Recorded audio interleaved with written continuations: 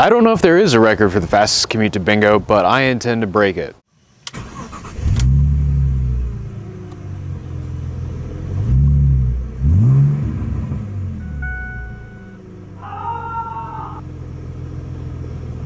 Hello everyone, welcome to Just Outside the Shop, where I'm here with my Buick Park Avenue Ultra 2003, given to me by Tyler Hoover of Hoovy's Garage, and I want to make it fast. So I've had this car for about a year now, and more or less it stayed sort of stock. We put some bigger injectors in it, we upgraded it to E85 and retuned it, and we put a smaller pulley, I think a 3.6 or 3.4 down from the stock 3.8 inch pulley. And it's all right. We're probably at about 300 foot-pounds of torque right now, but I want more. The transmission on this thing has made noise since I got it, so it's a foregone conclusion that the trans is going to blow in this car like they all do, but might as well send it out with a bang. So what we're going to do today is some supporting mods to put an even smaller pulley on it, and that includes this Kemso 340 liters per hour fuel pump and a Transgo shift kit to try and make the transmission live just a little bit longer. Delicious corn sauce. I got so much of that in my mouth from removing this stupid thing. Well, my mic died, so I didn't really film much of this, but it's really nothing that you haven't seen before. We put new fuel line on here, stuck in the fuel pump, crimped the wires, and now this is ready to be fed into here. And I have to figure out how all this goes. Something like that. There we go. Okay, the reason for the seemingly excessive amount of fuel line is so that it doesn't exceed its own bend radius. I mean, that does telescope, but it'll probably compress a bit when I put it in there. So that can now go back in the car. And hopefully black is negative on both of these.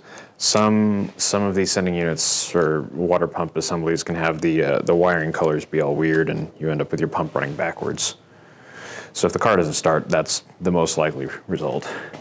Now I've got to go pound that stupid retention ring back into place. I hate that design. Like the one on my BMW is like plastic, but like you have all the access in the world and it's super easy to get on. I'm ranting. I'm just going to go throw this back in the car now. This part of the video is not that interesting anyway. It's a fuel pump.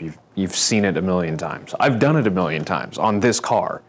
Go in your home. New pump status, mostly installed.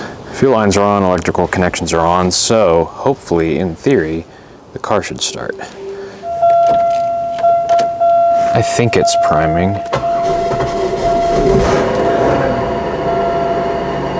Sweet. Welcome to Underneath the Park Avenue. The next step in this is going to be installing the shift kit. Can you even see me around the jack? And don't worry, I do have jack stands. I just also leave the jack under the car because, you know, more safety equals more better. So the next step here is going to be putting in the shift kit, which means we got to drop the transmission pan here. So it looks like this is just a bunch of 10 mils. And then we have to get out not the valve body, this isn't that type of shift kit, this is a Transgo shift kit. We got to take the accumulators out. I mean, there's no way I don't get ATF all over absolutely everything.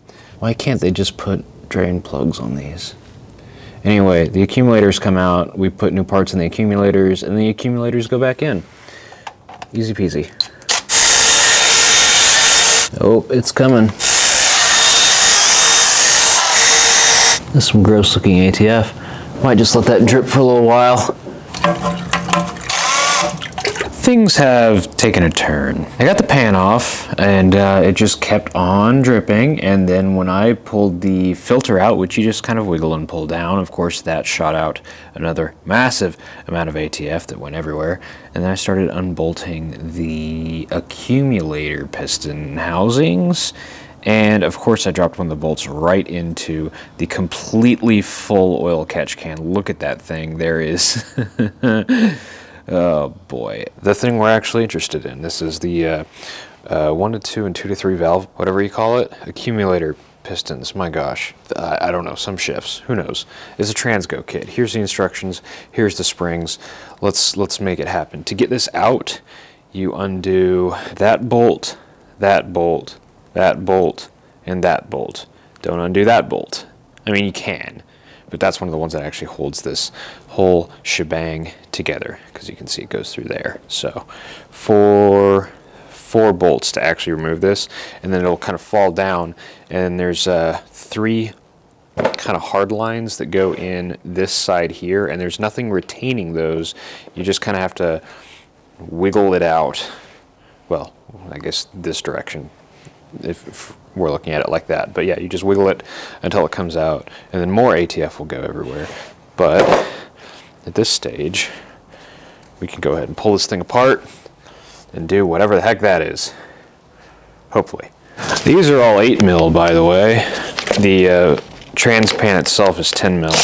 Oh God, them boys are torqued.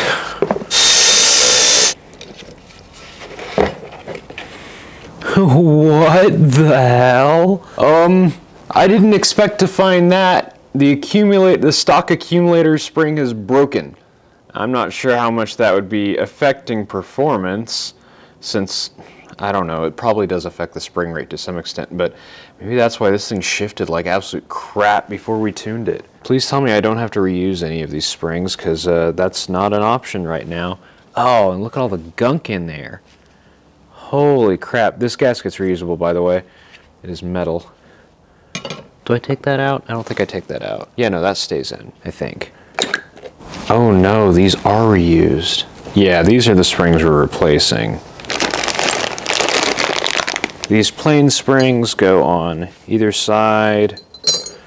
And then we have red spring, which goes, let's see here, it goes this side. This is kind of weird how you just kind of stack these springs up, and then a white spring goes inside on both sides. Stack O springs. Okay, so that all goes down in there. And then we have on this side, let's see, on this side, long spacers, so these brass ones go here. Oh, right in the face. Oh, you know what, I probably should do it like that.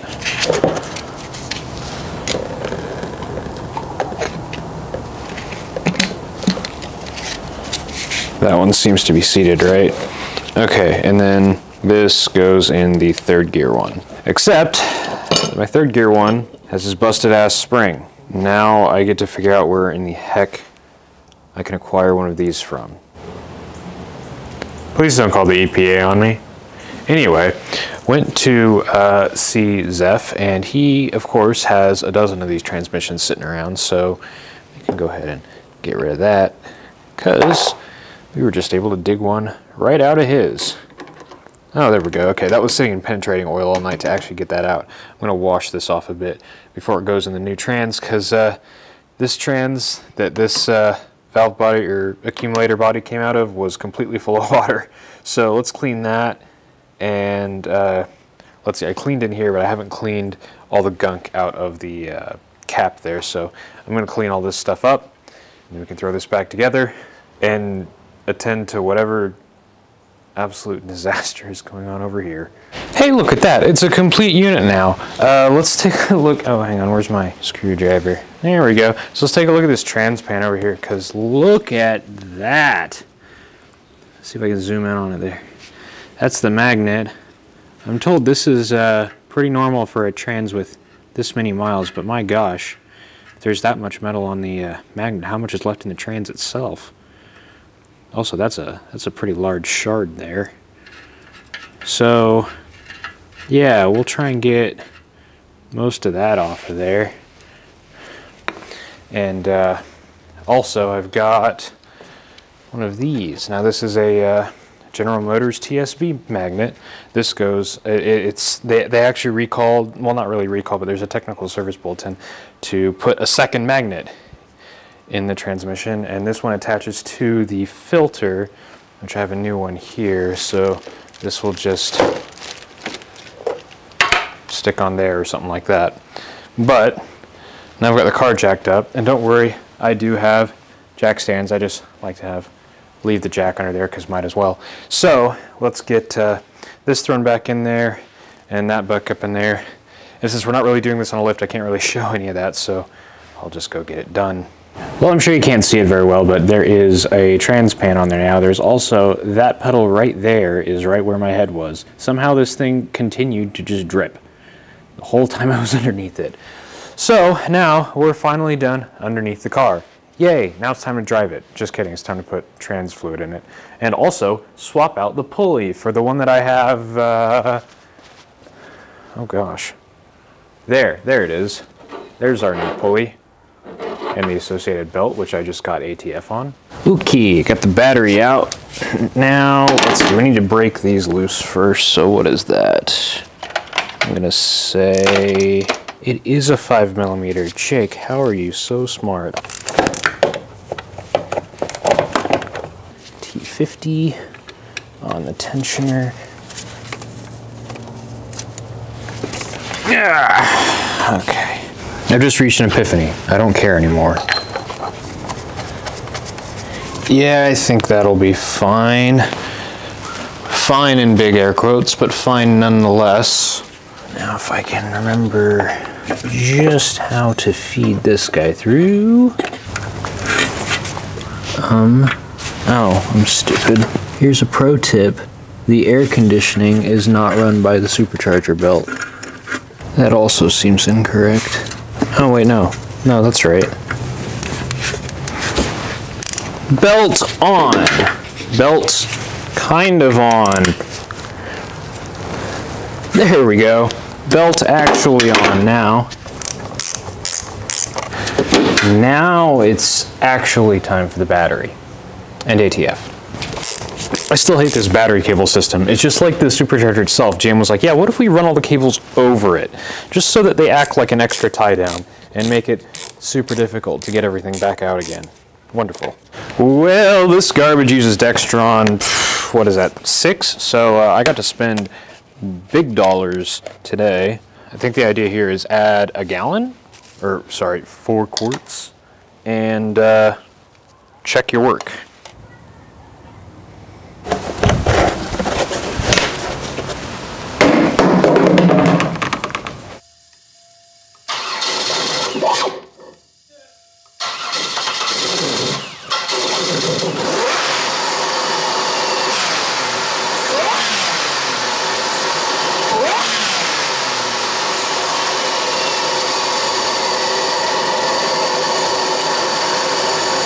Spicy, but we might be able to check the trans fluid now, so I'm probably just gonna do that off camera and make sure everything's all copacetic and move some cars so I can get this thing out. So just driving along, it seems to shift pretty much the same, maybe just a little tighter, but I don't know if that's placebo, honestly, because it's been so long since I've really driven this car. I'm interested in knock retard mostly, because I really want to know if this thing is pulling timing, because if so, then, well, I got to pull some timing out of the maps. I mean, I'm running on stock timing right now, which with a 3.4-inch pulley, that was perfect. We fiddled around for ages adding and removing some timing here and there, but factory was just what it liked the best with that setup. But let's see what we get here now. Car's up to temp. Holy shit. So that made about 15 PSI at 3/4 throttle, but I did get 4.8 degrees of KR, so we're gonna need a tune. The torque steer is amazing. Let's hit this on-ramp here, see if I can keep it out of the KR.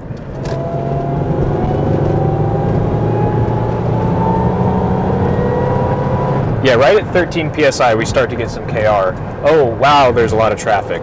This thing now makes 10 PSI at like 10% throttle. I haven't even looked at the speedometer to see what my acceleration is like.